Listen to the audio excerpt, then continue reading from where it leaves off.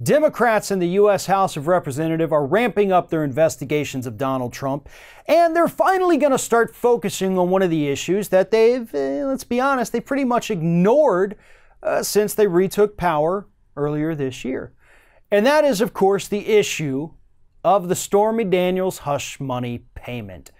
Obviously, Donald Trump's fixer, Michael Cohen, is sitting in jail right now, partly because of that hush money payment. That was one of the charges against him, and that's why Michael Cohen is in prison.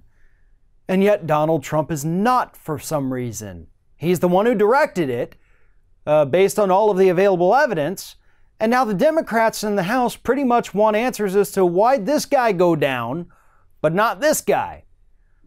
And they're going to get answers directly from the source. They've already got all the information they want from Michael Cohen, but there's still somebody else they need to talk to.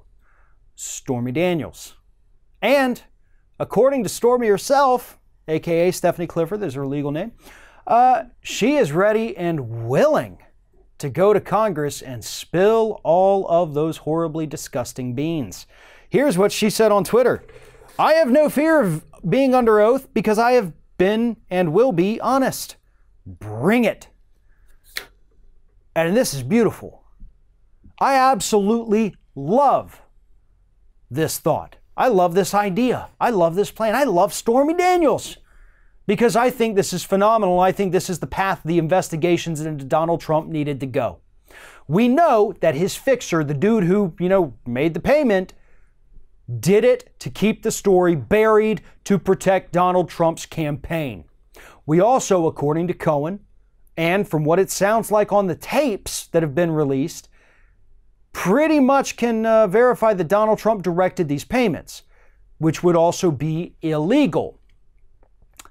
So, Donald Trump should be charged for this. Stormy Daniels knows who sent the money. She was talking with these people. They understand what happened. They know why it happened.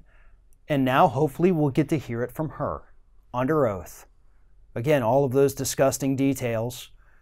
Maybe, hopefully, we can avoid the actual talk of the affair. We don't need any of that. But we do need to know the logistics of the hush money payment.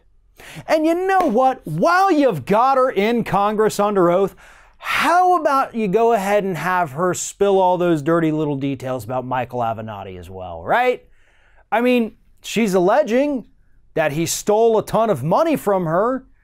So why not have her, while she's under oath, go ahead and get that into the congressional record as well, so that maybe the professional resistance grifter Michael Avenatti can also maybe one day have to answer for his alleged criminal activity.